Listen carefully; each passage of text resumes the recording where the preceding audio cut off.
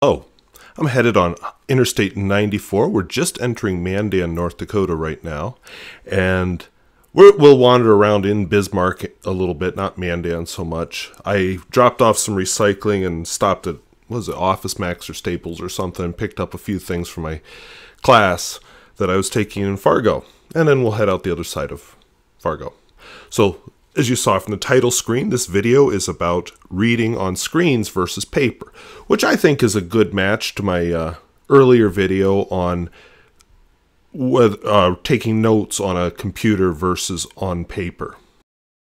This is a good time for me to record a video where you can't see me because it's going to be hot this afternoon, so I was out working in the garden this morning. I came in for a little bit of a break, and so I thought I'd start on this, and you really don't want to see me on film right now. And I did buy, I hate to admit it, but I finally bought an air conditioner. Just it's a portable one, keeps my living room comfortable. I found it's made me a lot more lively, so I think that's all to the good, but I feel bad about, weakening after 42 years and buying one. But I can't record audio while that thing's running either. So this seems like a good time. So let me tell you about a problem I have. I have a book problem. Yeah, I have a fountain pen problem too, but they don't take up as much space. The book problem is that my books have outgrown my bookshelves again. I did have a Kindle. It died, but it was one of the older ones, not the originals, it was like their last or second to last generation that had the keyboard. And I liked reading on that. I still use my iPad with the Kindle app on it. Part of me would like another Kindle. Part of me says, oh, but you can read it on the iPad. And I don't know, I'm torn on that.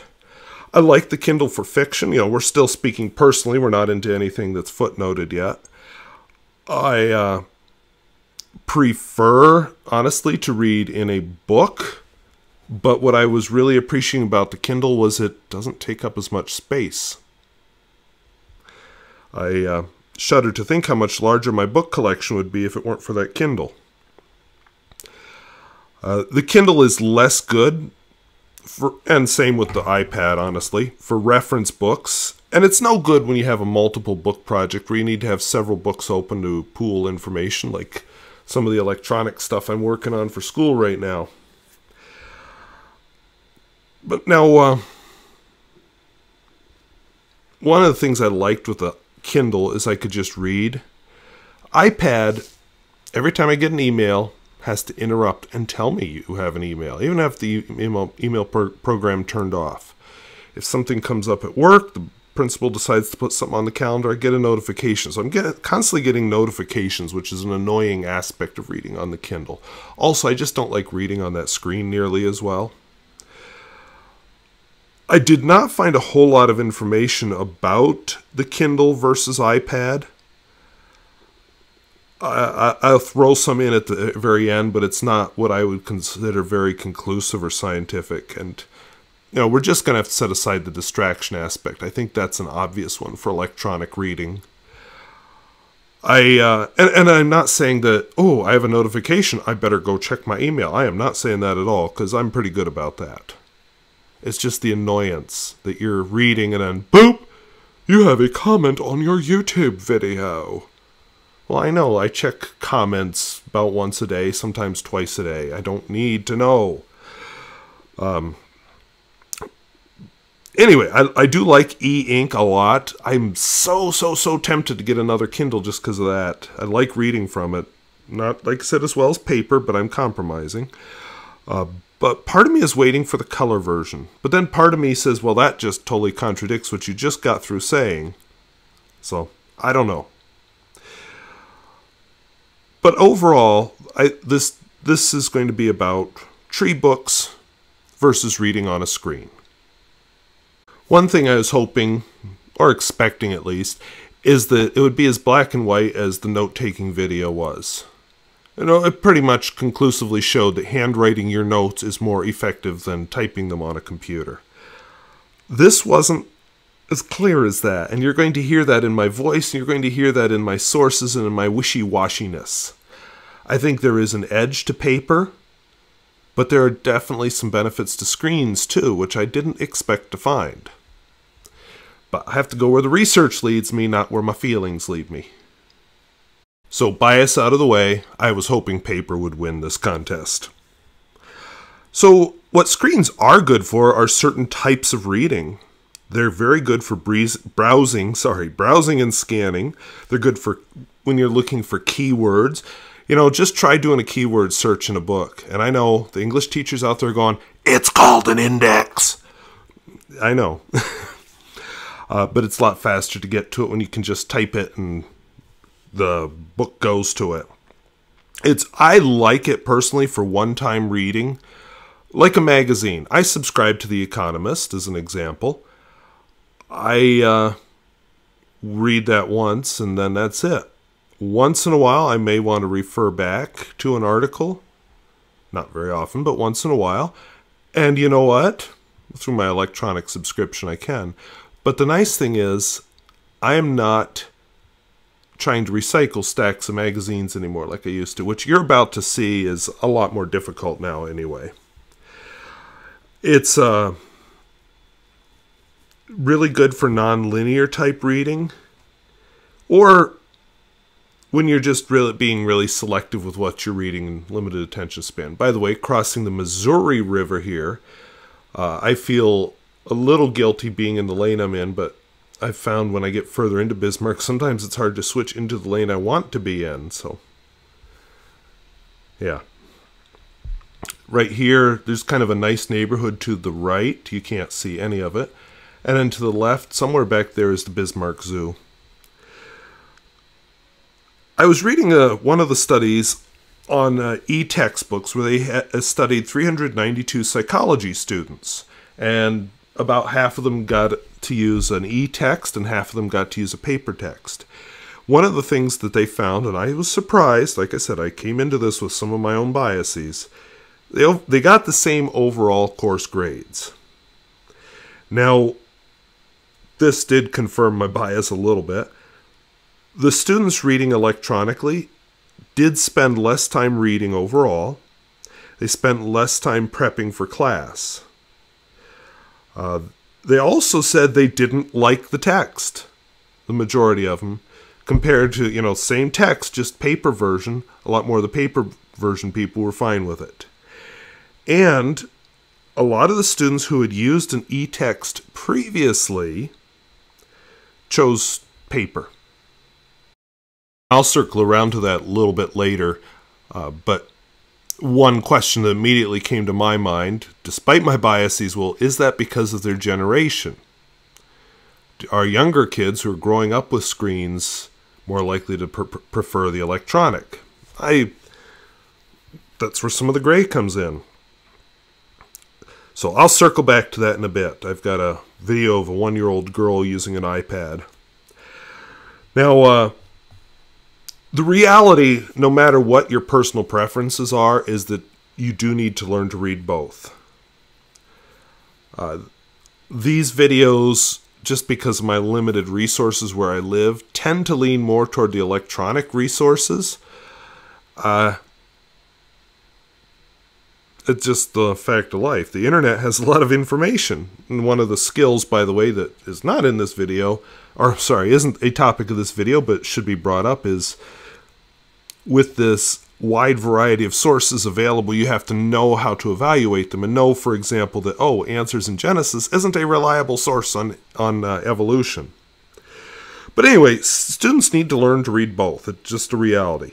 Now, this particular source mentioned that students actually recall information more quickly when it's read from paper than from screen. But let's add a little nuance to this to make it so it's not black and white. Let's make it a little more gray. When they read from a screen, they were better at recalling details. Now, when they read from paper, they were a lot better at the abstract concepts. So one of the things that came to my mind is maybe you need to do both when you learn something. And Yeah, so do we provide paper textbooks and electronic textbooks? I know it's a lot easier for kids to haul home an electronic textbook than it is a whole bunch of paper textbooks. I remember my days of heavy backpacks.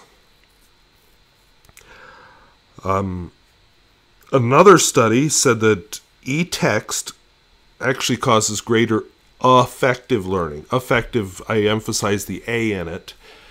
That would be like your emotion and feeling, which that surprised me, especially in light of some of the other things I'm going to bring up a bit later. That reading stories, you have more empathetic when it's on paper, so I don't know. And then psychomotor learning was also better on an e-text. And I think that actually doesn't surprise me. With a linear... Okay, start that over. There was another study that was more the age group I work with. These were 10th graders. And they were given linear texts of 1,400 to 2,000 words. And they're tested on their recall either on screen or paper. And overall, they performed far better on paper. So, in some ways, that kind of backs up what I'm saying from the other sources. But again, in some ways, it contradicts. It's gray. I liked that study about the nuance about details versus abstract concepts. As far as I could see, this source didn't get into that.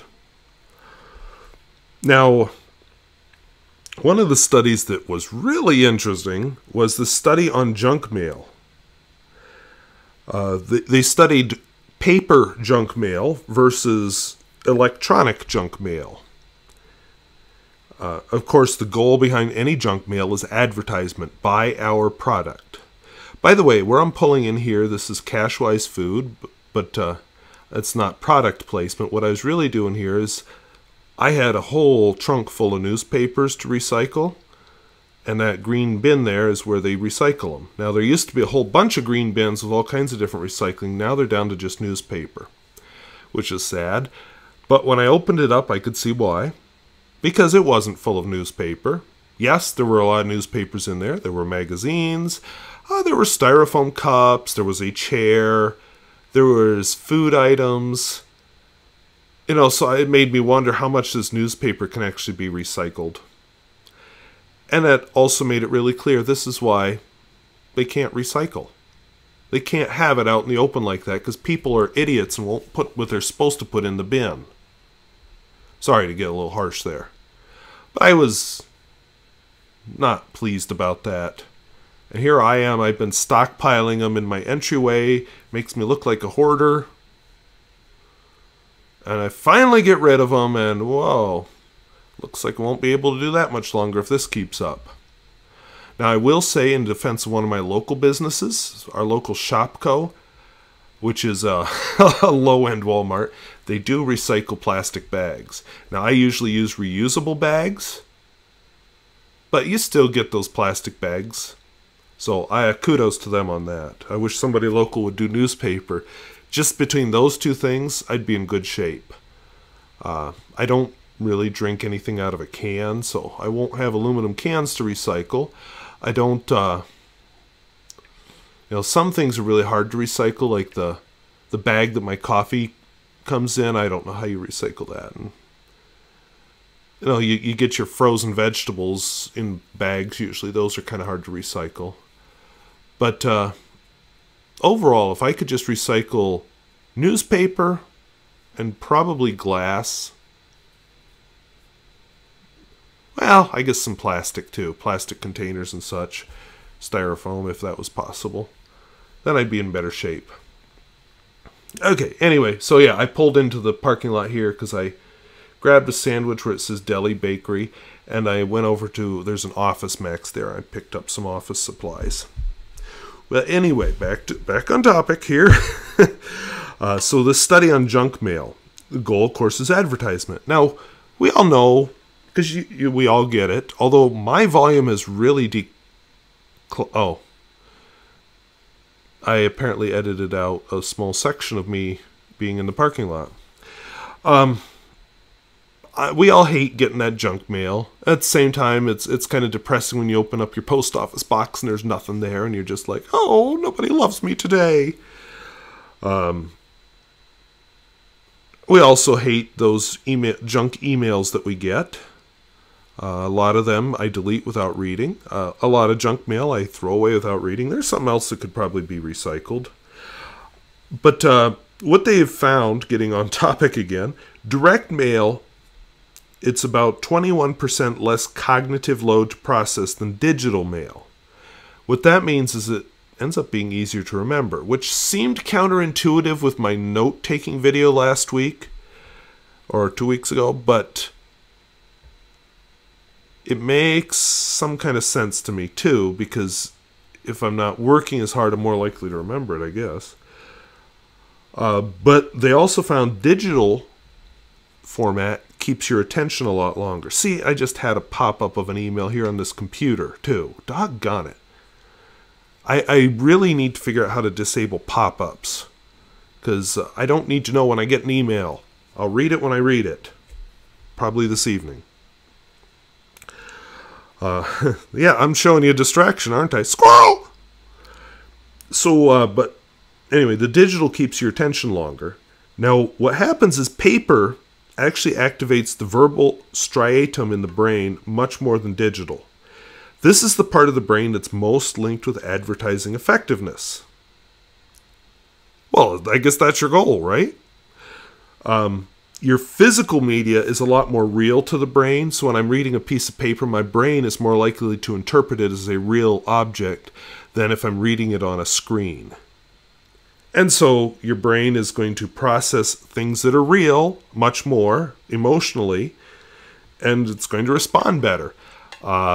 I would say, I'm going off script here again, that may have something to do with why when you're online you can get these nasty trolling comments from people who in person are perfectly nice. You know, I'm in North Dakota, so I'm surrounded by right-wing people. I've got a few of them that are so sweet in person and then can put such nasty bigoted memes on Facebook and they don't even see it. You know, one that works in the school put one up about firing teachers for political indoctrination. I asked, well, how do you define that? And yeah, okay, sorry, off topic. But anyway, sweet lady, but once she's online, it's like her brain doesn't see it as real and doesn't think it through. Anyway, I had to take a small break there. I have soaker hose going in the garden and I needed to switch it, but it turns out it hasn't been running long enough because, silly me, I paid attention to nothing when I turned it on. It's not so, the ground isn't wet enough yet, so that's how I know it hasn't been running long enough. When I switch it to the other one, I'll pay attention to the time. Okay, so where was I? I was somewhere, wasn't I? So there was this, anyway, so paper is more real to the brain. The brain interprets the information on paper as more real than it does anything virtual. Which may be something scary about my pen reviews. Maybe nobody cares because they're all virtual and the brain's like, oh, that's not real. I don't know. Now, I read another study of it was Kindle versus paper reading. And in this study, it turned out that the Kindle readers were significantly, in quotes, because I quoted this, didn't paraphrase here, significantly worse than paperback readers at recalling specific events in mystery stories. And I have to say that's true. I have been buying a lot of fiction lately with my Kindle app rather than as a book. You know, I'm thinking specifically of the Expanse stories. And I'm really losing detail. Like, I don't recall a lot of detail, and I've wondered, well, is it you just not paying attention or what? When I read this, it made the So I may actually turn toward buying more fiction in paper again. Who knows? The study was run by an Anne Mongan of Norway's Stavanger University. She found, first of all, paper readers tend to have higher levels of empathy. That's understanding and able to put yourself in the place of the characters in the story. Transportation and immersion, which means actually feeling like you're in the story, you know, actually part of the story in a way. That's where you lose yourself in a book, I think, is what I would call it in my non-English educated way. Narrative coherence. You know, they can follow the narrative a lot better. And I know I was reading a book recently. It's a part of a fantasy series, Neil Hancock's Circle of Light. I'd read it as a kid, and it turns out that there's a lot more prequels to it, because the first 4 books that he wrote were actually the last 4 in the series. So I read the first one, and it was kind of interesting, because I mentioned about I want to go into doing some videos on religion, and Buddhism was one I'd brought up. In fact, one viewer really helped me out and sent me some books on Buddhism, like, oh, more books, hey, and they're paper, so that'll help. But anyway, yeah, I just was realizing, because I read it after I'd started doing this research, how much my brain just kind of slips over the words on the page and doesn't pay attention to them. And I don't have that problem with a paper book. I'm, oh, where is it? I can't remember the title. I just started reading a paper book, and now I don't see it. I probably put it away. It's probably in the bedroom. Anyway, so, yeah, obviously I don't remember the title, but I'm finding it, yeah, I don't just slip over words as much. Now, admittedly, part of what was going on with that Circle of Light book was it was really hard to pay attention to. There, I said it. Another thing she did is she tested students about the books. She found they had similar test performance, except plot reconstruction. And the reason what she thinks is lack of physical pages to sequence events. That physical act of turning a page, which if I'm in a good book, I don't even know I'm doing it. I just turn pages and, oh, time passed. And it's still bothering me that I can't remember the title of that book. I'm almost tempted to press stop and go, I'm going to press stop. The Wind-Up Girl, Paolo Bacigalupi. All right, now I feel better. All right, so anyway, when you read on paper, you have these 2 stacks of pages as a visual cue of where you're at. You do have that muscle memory of turning a page. Now, yes, on my iPad, I swipe to turn a page. On my, so it's not one continuous scroll. On my Kindle, when it was still working, I had to press a button to turn a page. But you don't have that visual cue and not as much motor to it, I guess. Just that whole change in the size of those 2 stacks of pages tells you where in the book you're at and where something happened. What she is now working on are the types of works best suited to each format, which I think is worthy research. I'll give you some of my own opinions at the end. There are some advantages to electronic. Now, I alluded earlier to a video about a 1-year-old girl, and this was put out by another researcher. I think it's his daughter, but I won't swear to it. It's not a detail I wrote down in my notes. But a 1-year-old girl is using an iPad, and she's perfectly happy with it. She's moving icons. She's doing, you know, whatever it is you do on an iPad.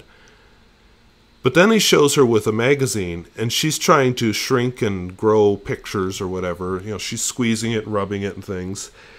And the way he says it is that she thinks that the magazine is an iPad that doesn't work. But have we actually been preloaded to think that?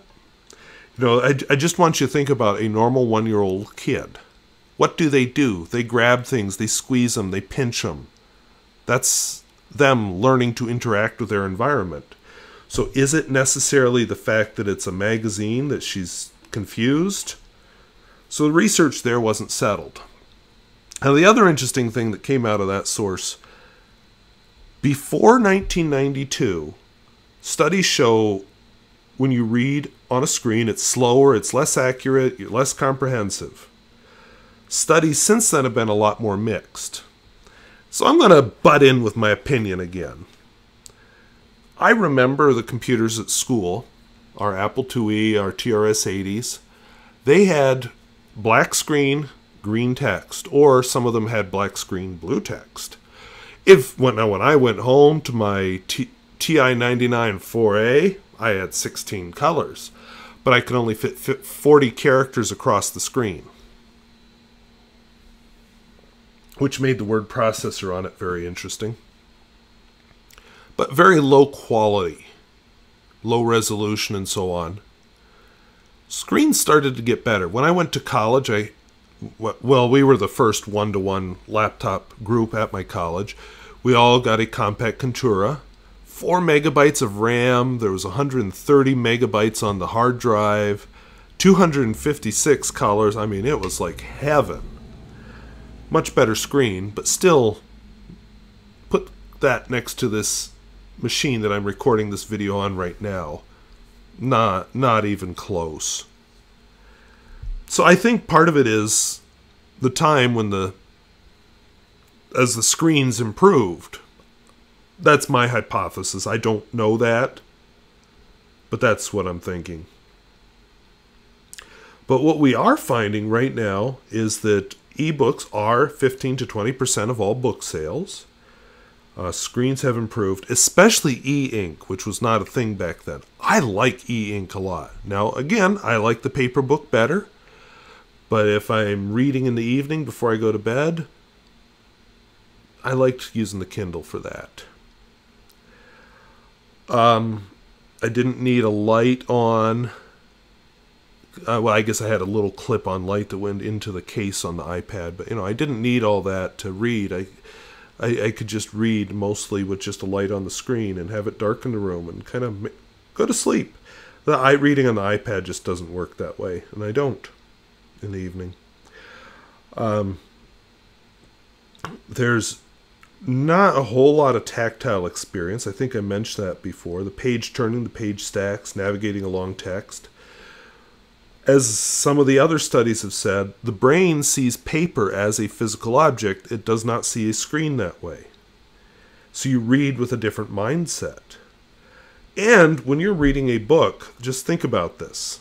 Like this notebook that I'm reading, I'm kind of talking off my notes. I have several pieces of information to give me a physical location of each piece of information.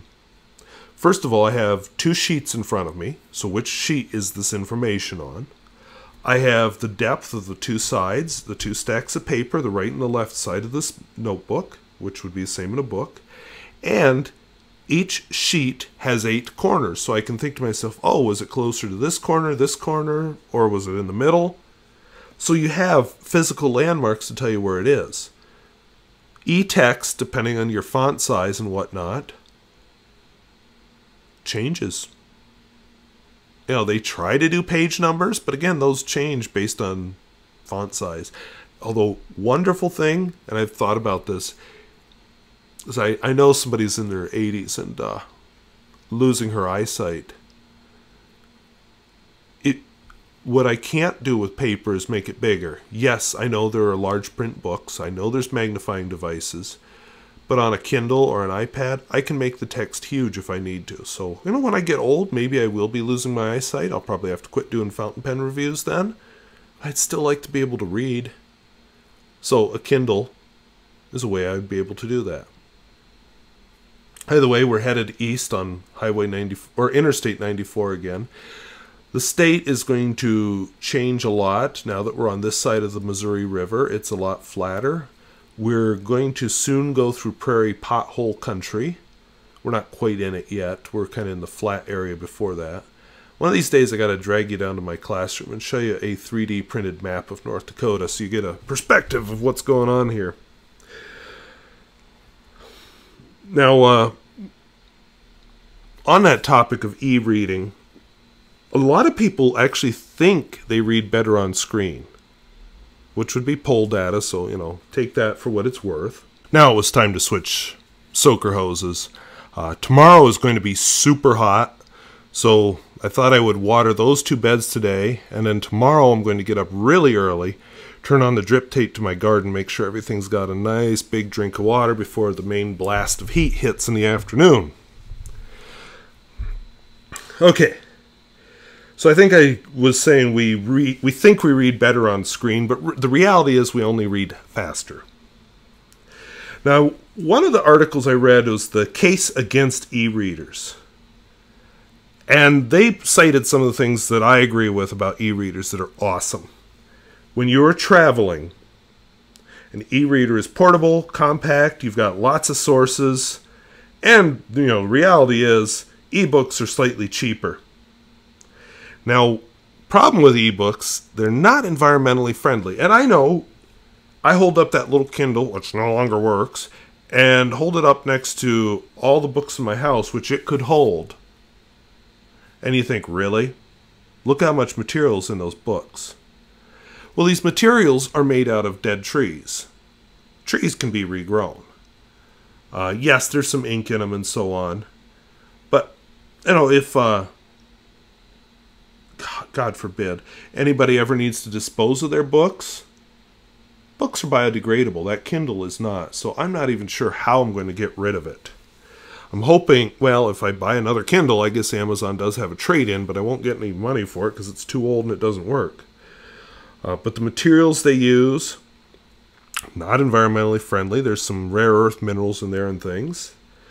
The infrastructure that supports an ebook, the servers and so on, definitely not environmentally friendly, using a lot of energy.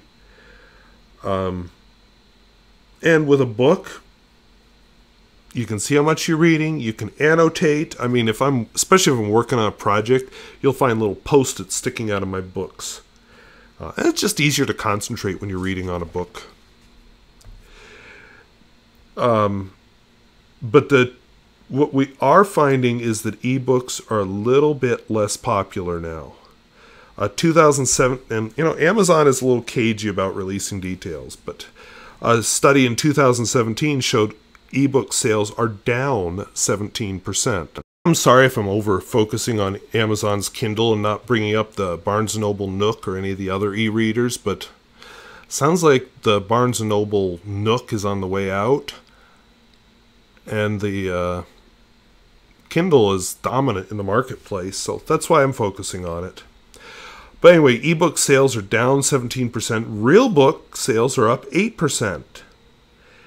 Now, one of the things I didn't like when I read that was part of the reason they're up is people are starting to see books more as decor. I'll admit I haven't read every book on my shelf. I plan to. I've always been that way. I buy more books than I read. I get to them eventually. But they're not decoration. A lot of them are references and so on, or books I want to reread at some point. And yes, I will admit I put some thought into how my books are arranged. It has more to do with the height of the bookshelves than how pretty the books are. It's just the way it is. Good luck to whoever tries to find a book in my library, because it is... only the fiction is organized, and even that's not perfect. There actually I was reading about one guy that reads the book electronically, and then he buys the physical copy like a trophy. I guess the author doesn't care. Buying books. Another interesting thing is that digital audio is up 28%. Now, what I was doing while I was driving the car here is actually listening to The Economist, which was on my iPad, through my car speakers. It has a tape deck so I can hook it to the headphone jack. Yes, tape deck. It's an 18-year-old car. It's the way it is. And sometimes the ebooks are being used as marketing for the real book. Now, some books aren't as good as others. Like children's books often are not as good on a screen as they are on paper. Some of you might recall John Oliver came out with a book kind of poking fun at Mike Pence, our current vice president. It was about Marlon Bundo, which is Mike Pence's pet rabbit. Only in John Oliver's version, it was a little bit different sort of a story. Mike Pence's wife and daughter had written a children's book about Marlon Bundo too that came out like a day or two after John Oliver's. So John Oliver was just being mean. But anyway, I purchased a copy because I appreciated the cause. But the reason I'm bringing that up is I hated reading that thing on the screen. It was miserable. So I ended up buying a paper copy when they came back in stock. And much easier to read in paper. Sorry. Graphic novels are another one. I did buy some of the Walking Dead graphic novels just to find out how it compared. I find graphic novels very hard to read. They're kind of that, oh, I kind of don't want to do anything right now and I don't have an attention span type reading. But anyway, I bought Walking Dead in book form. They take up a lot of space. You know, those pictures. Ugh. Especially there's hardly any story to it. Oops, did I say that out loud? Anyway, they take up a lot of space. So I have tried buying a few with my Kindle, or sorry, with my iPad. If they're programmed correctly, you can zoom in on particular panes, or they'll go with like this half of the pane, then this half of the pane. But it's not as nice to read, and you don't get the full effect of the full page and see how the panes relate to each other. So I don't really like that online either, even though it takes up a lot less space. So that brings me to the question that really led me on this path. I was wondering about iPad versus Kindle. Well, right away, you put your Kindle up next to an iPhone or an iPad, and I don't care if you have the newest Kindle. It just looks old-fashioned. Oh, the screen is gray. It's black and white. There's no color. Although there are experiments being done with color e-ink, but it's going to be different. It's not going to be glowing. It's going to be reflected. Although butterflies and flowers are reflected light, and they're pretty, so there's that. I didn't find a lot of conclusive research, but I did find, for whom is each one better. So when you're reading the Kindle is a single-use device. It's really good if you're a heavy reader. It holds its charge for a long time. Because it doesn't glow, it just uses reflected light, which is what your eye is evolved to look at. You don't get the eye strain. It's like reading paper. And it's awesome outside. Even in bright light, you can still read the screen. A tablet is better for things like textbooks or comics, although I just told you my feeling on comics. I guess graphic novels, but same thing. And they're terrible outside because you can't read the light. It's not bright enough in that bright sunlight. So I suppose in that respect, advantage Kindle. I just didn't find anything about readability. I know I read one study once long ago that the fonts on a Kindle and an iPad are designed to be very easy to read, and because you don't strain as much to read them, you process less. I've heard the same thing about reading cursive writing rather than printed writing. But I also know, I have a number of pen pals. Some of them, it's like, I don't really even know what you're saying here because I can't read your words. And so I ignore those paragraphs. Now let's turn Orwellian for a minute, literally and figuratively.